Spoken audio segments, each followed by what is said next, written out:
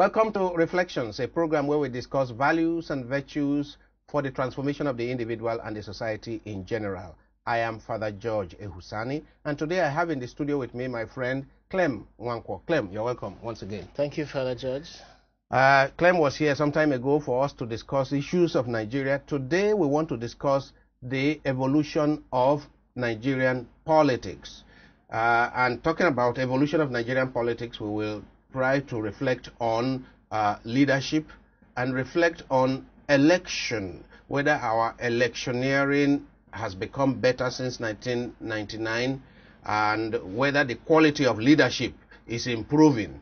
Clement Nwankwo was the founder of CLO, director of CLO, one of the first civil society agency in Nigeria, active in politics and pro-democracy, active to see the military out and to bring back democracy to this country between 1992, 93, 94 and 1999 when we eventually got democracy. Also director of CRP, Constitutional Rights Project, still on democracy and the supremacy of the Constitution and the rule of law. Chairman of TMG, Transition Monitoring Group, many years gathering other civil society activists and agents to monitor elections and the progress of our nascent democracy. Now, Clem is the director of Policy and Legal Advocacy Center. Policy and Legal Advocacy Center, still involved in how better policies can be evolved in this country, advocate for better governance through the right policies and the monitoring of the implementation of those policies. He is also the convener of the Nigerian Civil Society Situation Room. Every election in recent years, you see Clem as chairman of the group that monitors and observes those elections. Clem, you have done a lot for Nigeria. You have done a lot for Nigerian society, Nigerian politics, Nigerian elections. God bless you. Thank you, Father. Thank you. Now, with your experience in Nigerian politics, during the military rule, where you were active, very, very active in calling for democracy and constitutional rule, and after the military in 1999, you have been involved in the observation of elections, the monitoring of elections. You are in the right place to read the situation. Where are we with regards to evolution of Nigerian politics? Between 1999 and now, we are talking of 18 years. Have we made some appreciable progress in the quality of politicking in Nigeria? One, in the conduct of elections, in the application of standards and execution of international standards. How faithful have we been in this? Are we making progress? And above all, are we making progress in the quality of persons that emerge as leaders? What kind of personalities our politics throws up for leadership positions at the local level, at the state level, and at the national level? Are we making some progress? I ask this because every time I get engaged with people discussing the challenge of Nigerian politics, people say, oh, it took America 200 years to get to where it is now. It took Britain so many years, and so on and so forth. And I'm saying, but America manufactures a car yesterday, and I'm using it in Nigeria today. Britain manufactures a refrigerator yesterday, and I'm using it in Nigeria. I don't wait for 200 years. So if I don't wait for 200 years to use all the things to consume all the material things that they develop, why do we think we need to wait for so long to fit ourselves into the international standards of leadership and governance today? What progress are we making, if any, in politics? Thank you, Father George, for welcoming me again to this program, which is really become very, very much a household watch for people, especially given the fact that it touches on the key issues of moral standing, but also rebuilding of the country. Certainly, these days you have what is called international best practice, which means that there are definitions of what the world is looking to as the standard of behavior, as a standard of practice, as a standard of operation. So you don't say that because you are a country that hasn't attained a certain level of development that you do not key into those standards.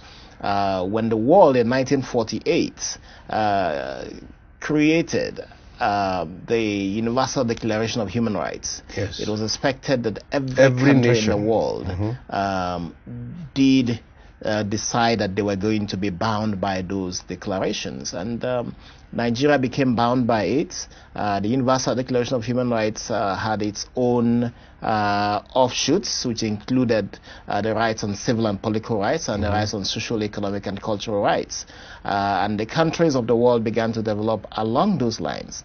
And the issues of international best practice became even more widespread, to the issue of democracy, to the issue of practice with respect to how governance happens, with respect to corruption or anti-corruption.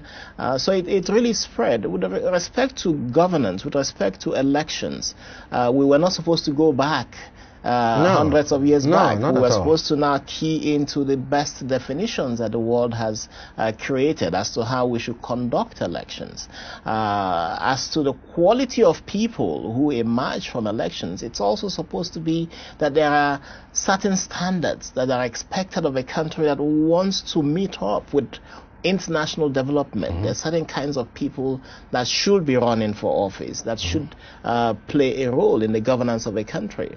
I think that given where this country started, given the process of elections, given that in 1998 Nigerians came to the conclusion that the brutality of the military dictatorships of General Babangida and General Abuja meant that we have taken a decision that to no move more forward, military, that we cannot have military rule in Nigeria any further.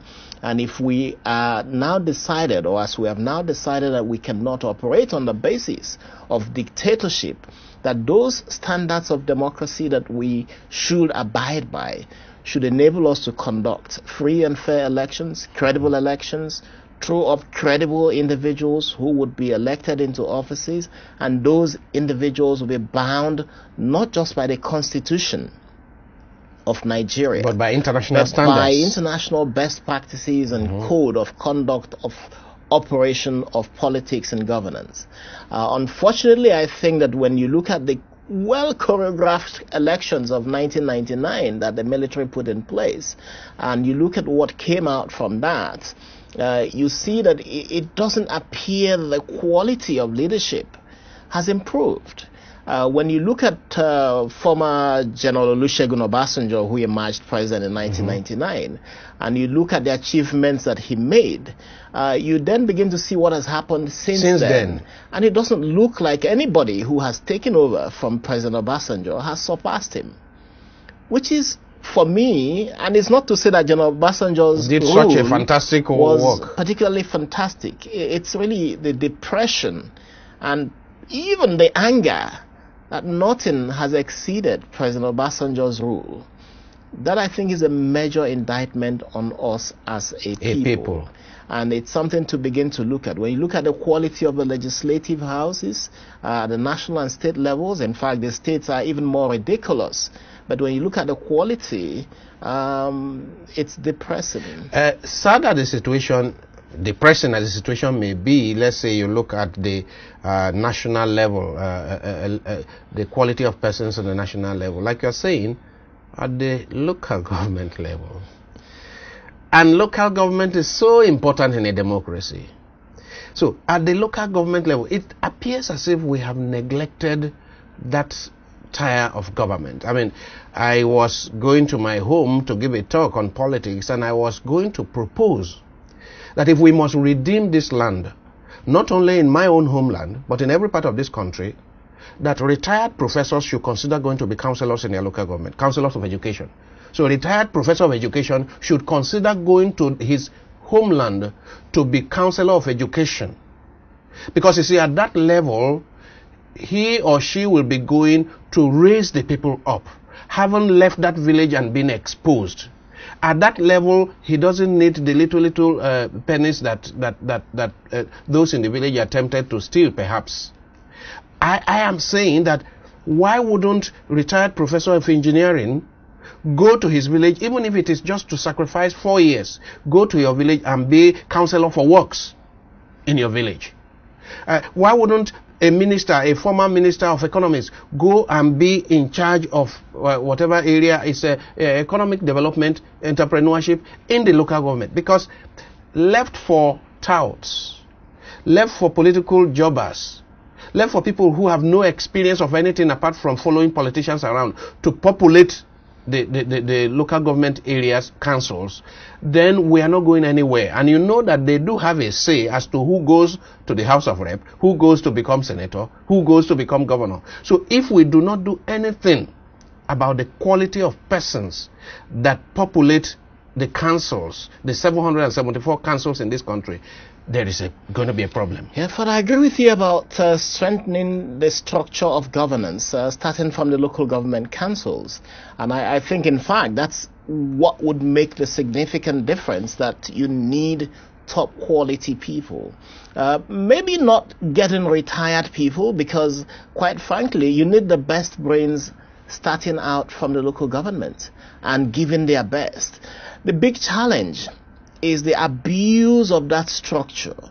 Governors in the states have basically appropriated resources that should go to local governments. Yes. The so-called joint accounts, local government joint accounts, have been appropriated by governors, who have turned it into an oil well from which they take and they steal and don't put it into development.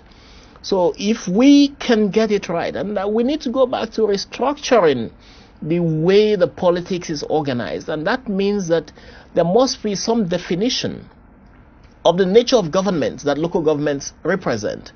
And people who subvert this should be held to account, including being charged with treason for subverting government at that level. But isn't there some weakness, some missing link, something in the constitutional provisions for this joint account?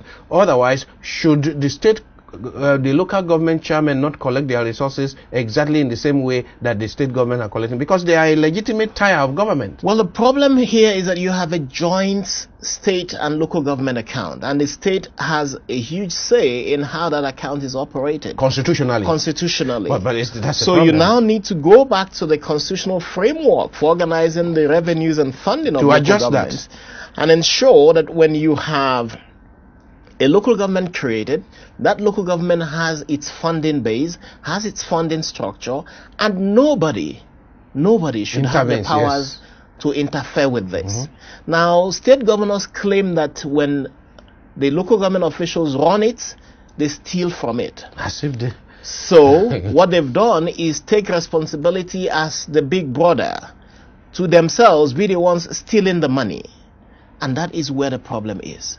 You need to have the local governments operate accounts, not just get revenues, because we have to also shift away from the rent economy from the center, and have governments operate at the local government level that are viable. And so the whole question even of the structure of local governments, the nature, the numbers, becomes important. You have 774 local governments. Are they viable? Across the country that are not viable and not equitably even distributed. So all of these imbalances and this whole wrong start in the creation of local governments is what is coming home to roost.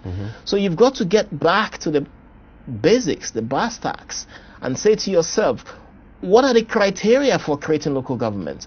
Who should create the local governments? Is it from the federal level, where it has been created in a way that is so skewed that you can understand that it is not a politically sensitive creation or economic viable creation? So you need to go back to that, and when you do redefine it, then people get elected. Then people who have intelligence, people who have the willingness to serve, now take up responsibility, and then you have structures to bring those people to account should they go against the spirit of governance, which means if they steal money, if they get corrupt, there are sanctions. There are sanctions for Part of the reason why I was speaking of retired people, I don't mean that every official in the local government should be a retired person, but part of the reason why I was talking about that is that people who do not need the little resources of the local government for their personal survival, people who have been successful businessmen and women, successful academics, successful professionals, who it is time for them to give back, really. So they are going to the local government to help the local government develop. Because from what I see, those who are at the local government functioning now, many of them never went anywhere. They started their career in the local government looking for, some big politician to associate with, and rose through the ranks to become chairman and councillors. I think the problem is that even the councillors get elected, and the qualifications for seeking election is not stringent. So you basically would have somebody seek election to be a councillor who may not have gone to school, and for them it would be really an opportunity to earn an income. Now, of course, if you have people who are accomplished, who have earned income, and who may not need that much income, and it's difficult to determine how that can be gauged. But if you do have that, then maybe you would have educated people running local governments. And as long as you have people who are educated and who understand the consequences of their actions running local governments, then perhaps you would see some changes. And also, when you have such educated people, it will be harder for some overlord, for some governor overlord, to appropriate all their money. I mean, if you have people who themselves could be governors, who themselves have all the clout, then may be harder for some governor to appropriate the resources that are supposed to go to that local government. I agree with you, but I think that first of all, the criteria for qualification to run for certain positions in local government must be raised, including chairman or especially chairman, must be raised. Secondly, populating the government of local governments with elected councillors who may not have been educated and assigning supervisory roles over qualified people is a problem. So you have to have top quality qualification to run for chairman. Those chairmen should be given responsibility and be saddled with identifying people of certain qualifications as well, who would run the education section, who would run the health section, and all of it. So that you don't necessarily have supervisory councillors who are elected, who may not be educated, coming in and being assigned those kinds of executive responsibilities and portfolios. Let us create a parliament for the local government so that people who are elected on a popular basis, whether they're educated or not, may be the parliament for the local governments. But in terms of executive role, let it be that those who run and you abolish the whole issue of supervisory councillors, let those who run the various issues, health, education, environment, works, and so on, be people who are appointed because of their skills and who can be removed without necessarily going back to the polls to remove them. Yeah. Now, back to the issue of elections. You have been, well established as election observer, key election observer, monitor, and so on and so forth. What progress have we made between 1999 and now? We shall soon be engaged in election again. So what progress have we made in the character and conduct of elections in this country? Well, I think, like I said, the first election in 1998-99 was choreographed by the military, and after that, the election quality degenerated. No, I am not here talking of the quality of persons, but I'm talking of the quality of the conduct of the elections. Yes, that's what I mean. The election process degenerated. Even the process. Yes, the quality of the general elections in 2007, as everybody worldwide and Nigerians saw, was significantly flawed. And in 2007, the Ways Committee was created and recommendations were made, and we did see with Professor Atahiru Jega appointed chairman of INEC in 2010 that the quality of the 2011 elections increased. And of course, when you look at the 2015 elections, which I think was a major milestone, yes, given that for the first time in Nigeria's democratic experience, the opposition party emerged. And I think looking at what has the trajectory since then, I have very little reason to doubt that we would not improve on the quality of that, especially if we can get people to understand what their role is with elections and ensure that INEC remains independent. For instance, the various elections have been conducted where you have the police not understanding that its role is not that of an election management agency. No. The police should take instructions from INEC and not try to run a parallel system of election. The same thing with the DSS. And when we see the elections that happened in Anambra State recently, yes, we saw that the police, after much pressure, pushed back. And we I'm quite happy that President Buhari was in fact able to intervene to make sure that the police went back to its role. The same thing with the DSS. The DSS, in fact, played what should be its ideal role with elections in Anambra, when they were very much more concerned about the threats to stop people from going out to vote, yes, rather than getting involved in management of the election process. System. So that is what we need to see continue. So between ahead. 2011 and 2015, you observe a certain level of progress. I think there has been some progress, yes. Now, that is in the conduct of elections. Thanks to God, some progress.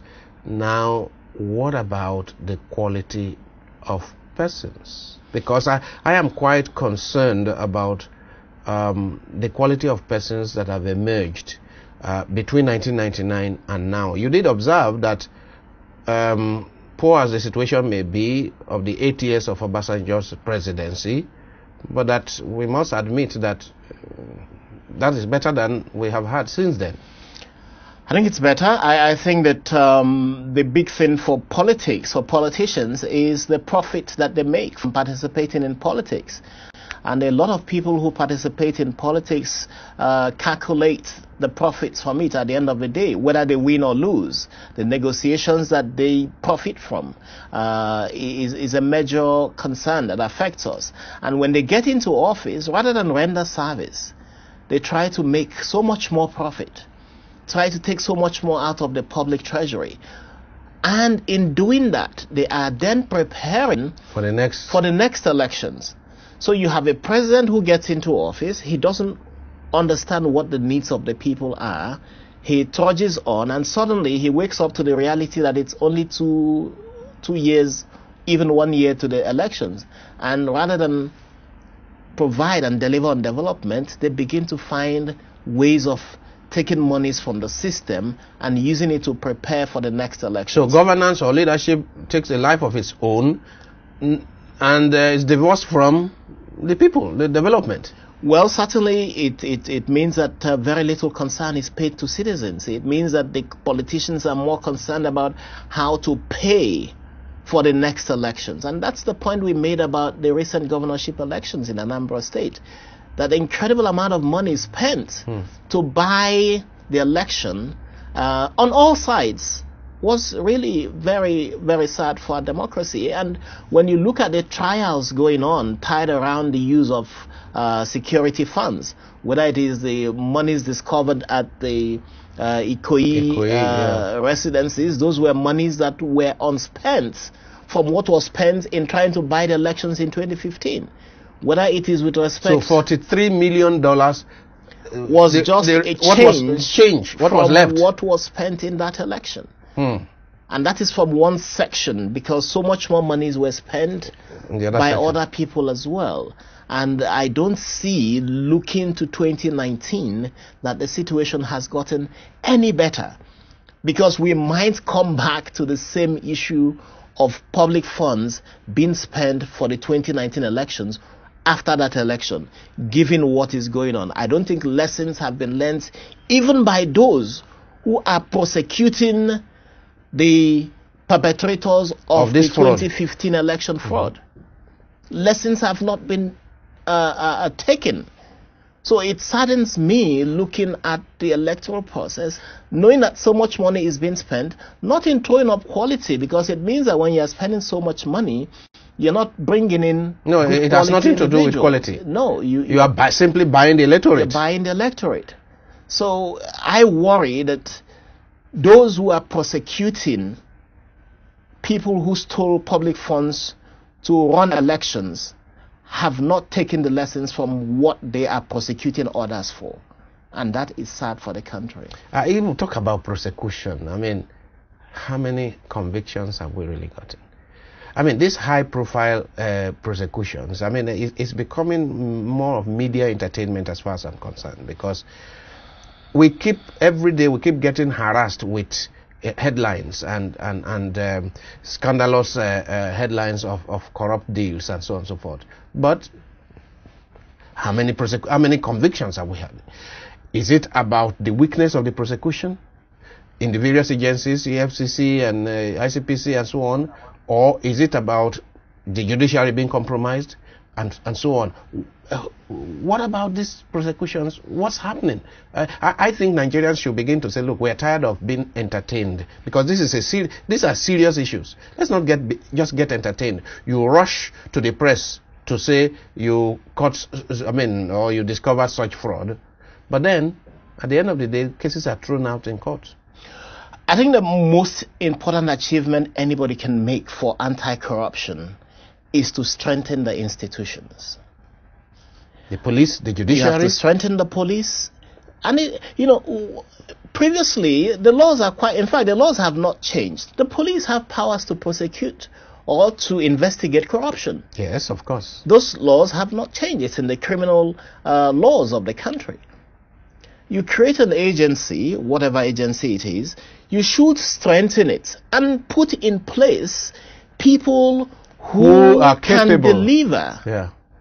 It's not about theatrics. It's not about entertaining people with tales of... In fact, there was a particular incident where one of the agencies of government had seized a Range Rover car, and they brought the media to begin to show to Nigerians how the car's seats moved back and forth, and how there was a fridge in the car, and how there was a television in the car, and so on. Nonsense. How does that deal with you manning your borders? Preparing your case properly. Yeah, manning your borders and making sure that if people are bringing in luxury cars, they pay appropriate duty, or if they're not supposed to bring in a particular good at all, that when those goods come, they can be apprehended. Because we talk about importation of arms. For every single arm that enters that you apprehend, I believe that given the porous nature of the borders, given the weakness of the institution, that so much more arms get in that are not detected. Yes. Otherwise, why are the cattle headsmen going about with AK-47s quite happily and easily? Where there are no sanctions, where there is no effectiveness and efficiency in the manning of our borders, in applying sanctions when laws are violated, then we live in a jungle, as it were. Father, that's really where I fear the country is headed. The weakness of government is incredible. It's gotten even weaker, and the country is descending into chaos. The levels of kidnap are incredible. The levels, I don't understand one particular example why you would have headsmen wreaking so much havoc, and government appears to condone and tolerate and assume that there is some sort of affinity between government and even the marauding headsmen. So it's a worrying thing. The country is descending into crisis. Government is becoming less effective, less ability to deal with issues, and the crisis continues. In some circumstances, it appears as if there is no government. That's what it looks. On this note, we will bring this segment to a close, and it's been Clement Nwankwo, well known when it comes to leadership, when it comes to elections, when it comes to electioneering in this country, and the observation and monitoring. I think this is, you remain our chairman. Thank Clem, you, Father. Thank you very much. Thank you.